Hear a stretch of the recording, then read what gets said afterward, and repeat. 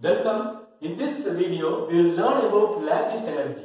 What is lattice energy? How the lattice energy is theoretically calculated. We can calculate the lattice energy using Born-Lande equation. Born-Lande has developed a theoretical treatment to calculate the lattice energy. Okay. Similarly, Born-Haber, using experimental method, using his Born-Haber cycle, he obtained the experimental lattice energy. First, we will solve few problems based on the lattice energy asked in JEE, NEET and other exams. Okay, for example, let us first see what is Born-Lande equation. Okay, now according to what is, before we see the Born-Lande equation, what is lattice energy? Lattice energy is defined as the energy released, for example, energy released when 1 mole of an ionic crystal, is formed from its ions, in their gaseous state. That is very important, their gaseous state. The energy is always released, therefore the lattice energy is exothermic because of the attraction between, because of the electrostatic force of attraction between the opposite charged ions. The energy is released when 1 mole of an ionic crystal is formed. Okay, now let us see how does the ion interact? For example, plus ion, minus ion, they are far apart. For example, these two ions are far apart. Now, when you bring together, what will happen? The energy, the potential energy of the system is equal to the potential energy of the individual ions. And then, as you bring it closer, the distance decreases, and there will be an attractive force because of the electrostatic force of interaction. Because of electrostatic interaction, there will be attraction. As a result, this is an equilibrium distance. The distance between the two ions, or the distance between the two ions. The distance between two ions can be calculated from the unit cell length A. The relation between A and R is, we have discussed in solid state chemistry. Please watch the video. You can calculate R from Bragg's equation. Once you know the interplanar spacing distance D, you can calculate A. Once you know A, you can calculate R. Therefore, R can be calculated. As we decrease the distance, what will happen? There will be repulsive force between the two ions due to the electronic charge cloud. Okay, now, so the total potential energy, that is the lattice energy, is equal to the attractive potential energy due to attractive force, and potential energy due to repulsive force.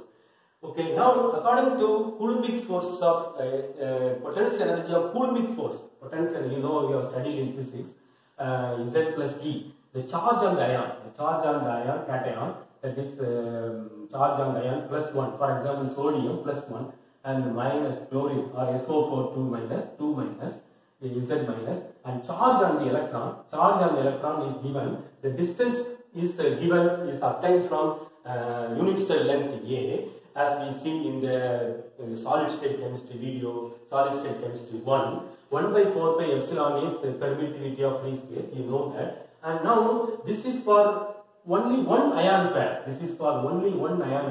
but in the case of lattice energy, 1 mole of crystal is formed from their ions. Therefore, Na, Avogadro number, 1 mole means Avogadro number of ions, therefore we have multiplied by Na, and also proportionality constant M, where M is known as Na is Avogadro number 1 mole, because 1 mole of crystal, so 1 mole of ions, and M is Madelung constant. It depends on the lattice geometry. For example, you have BCC, the coordination number is 8, you know, the central atom is surrounded by 8, and in the FCC, for example, in the face-centered cubic lattice, the coordination number is 6. Therefore, Madelung constant depends on the lattice geometry and the position, lattice geometry configuration. Okay, now this is the, according to Born, the repulsive potential energy is given by Na B by actually V by Rn, R power n. Na is the Avogadro number, okay, because the 1 mole of crystal is under consideration. And as you know,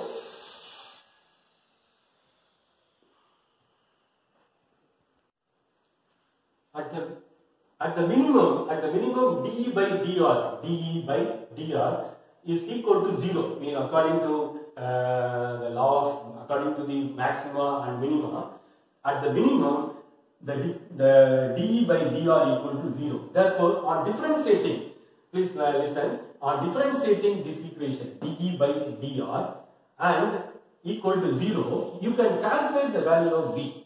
Okay, by differentiating the energy with respect to R, that is equal to 0. When you do the mathematical step, you will get the value of V. Once you get the value of V, you can substitute. Then this is called Born-Lande equation. This equation is often asked in many competitive examinations. They will give you Madelung constant. For example, they will give for sodium chloride type or cesium chloride type. They will give Madelung constant. Avogadro number. For sodium chloride, the charge +1, the charge on the chlorine is -1, and the charge on the electron, so 4 pi epsilon 0 is constant, and n is Born exponent. This will also be given depending upon the electron density. Okay, so from the Madelung constant, you can easily calculate Born exponent. You can calculate the lattice energy, and similarly, using Born-Haber cycle, the lattice energy can be experimentally determined. Now, let us solve a problem based on this is the equation used to solve many lattice energy problems. For example, given a problem asked in IIT JEE, write the correct order of lattice energy. Lithium halide X equal to fluorine, bromine, iodine. So the order will be lithium. For example, I have just shown lithium fluoride, lithium chloride, lithium bromide, lithium iodide. As you see, the lattice energy is directly proportional to, for example, the repulsive force is often neglected for this case. Therefore, the lattice energy is directly proportional to charge on the ion. Okay, charge on the ion, and inversely proportional to the radius of the distance between the two ions. For example, as you see, lithium fluoride, as you see, the charge, for example, in this case, +1 -1, +1 -1, +1 -1. So this is same constant. This is constant. Only if you look at the radius, the distance between, or this is small and this is large. Therefore, in this case, the radius is larger. Therefore, lattice energy is lower. Therefore, in this case, the radius is small. Therefore, the lattice energy is inversely proportional to radius. It is smaller when lattice energy is higher. Therefore, it will be in this order. Okay. So this is a very common question they will ask in.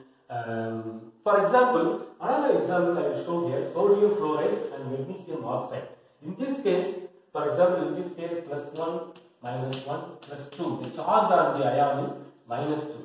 Okay. So in this case, the charge, for example, charge is directly proportional to charge. Therefore, and in the sodium fluoride, magnesium oxide, sodium, magnesium, and fluorine oxide are all in the same period. Therefore, the radius is not taken into account. If you take into charge, okay, here the charge is more, Ze and Ze plus minus, therefore 2 into -4. There will be 2 times, the lattice energy will be 2 times more. This will have more lattice energy because of high charge on magnesium ion and oxygen ion. Similarly, sodium fluoride, you see, sodium fluoride and sodium chloride. Which one will be more have lattice energy? For example, it will have small, this will be having, say, plus, in this case, +1 -1, +1 -1. but the size, so this will be more, this will be the distance. The distance will be more, therefore sodium chloride, the distance will be more, lattice energy will be less. Lattice energy will be less. Therefore, this will have more, lattice sodium chloride has more lattice energy based on, in this case, the radius, using the radius. Similarly, if what about the solubility? What about the solubility of the salt in water? If solubility depends upon solubility is directly proportional, is inversely proportional to lattice energy. Okay? Lattice energy is larger, then solubility is lower. Lattice energy is larger, and therefore solubility, the lattice energy increases in this order. Lattice energy increases in this order, and solubility increases in this order because inversely proportionality. Okay, solubility increases in this order. Okay, now let us come to another problem. So there is actually, in the case of solubility, there are two factors. In the case of solubility, there are two factors. One is hydration energy and another is hydration energy. Solubility is actually directly proportional to hydration energy.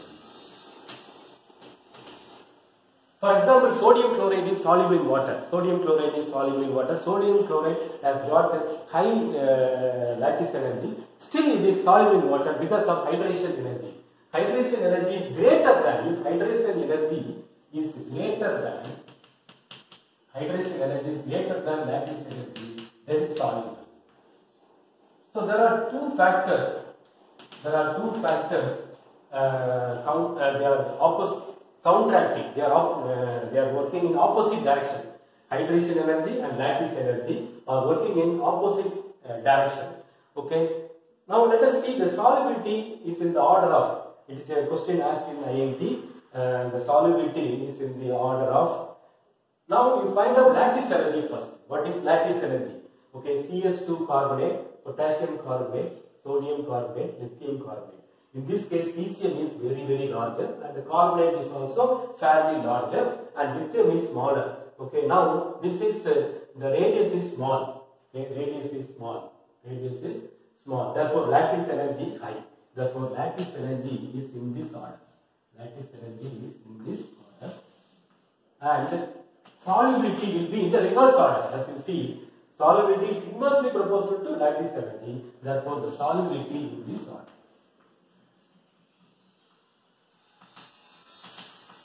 Solubility in this order.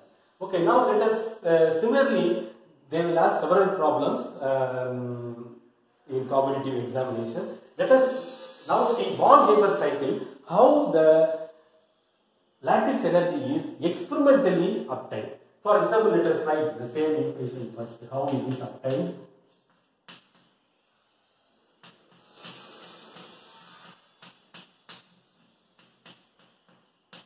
Okay. Now you take metal on sublimation. You will get gaseous atom, and then you will have heat of sublimation of metal. Okay, and now this is this is ionization energy. This is nothing but ionization energy. Okay, now similarly you take X2 halogen X2. It is present in diatomic state. Halogen is present in diatomic state. Therefore, you will get what you will get first. You will get atom. Therefore, this degree of the energy of dissociation. The dissociation energy is given by delta H D because only one is required. There is only one atom is required. Therefore, 1 by 2 delta H D. The dissociation energy is 1/2. Therefore, and then this is nothing but addition of electron, removal of electron, in this case ionization energy.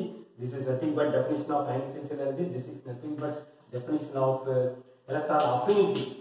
And electron, the energy released when an electron is added to neutral gaseous atom to form neutral gaseous ion, in univalent gaseous ion. Okay, now let us see. Now this one plus when you take solid, metal and chlorine gas. When you react, it will form this. Directly this. Therefore, this is the heat of formation of 1 mole of Ms. Therefore, this is nothing but your lattice energy. This is nothing but your lattice energy. We say lattice energy. Nothing but lattice energy or lattice enthalpy using Born-Haber cycle according to Hess's law of heat of summation. Hess's law of summation. You can write delta HF equal to, okay, according to Hess's law of heat of summation, delta Hs. So this cycle plus the ionization energy, okay, and next this one plus 1 by 2 delta H, the dissociation energy for halogen, okay, plus and electron affinity and plus again this one lattice energy.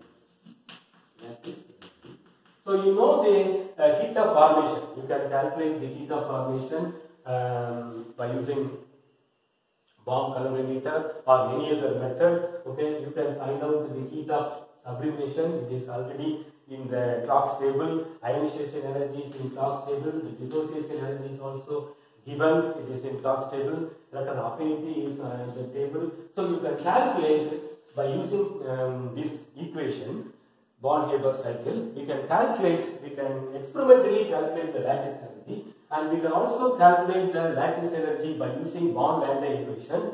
There is a good agreement. There is a good agreement between the two values obtained. Okay, so it is very, very important. It will be asked in most of the JEE NEET questions based on this. Thank you.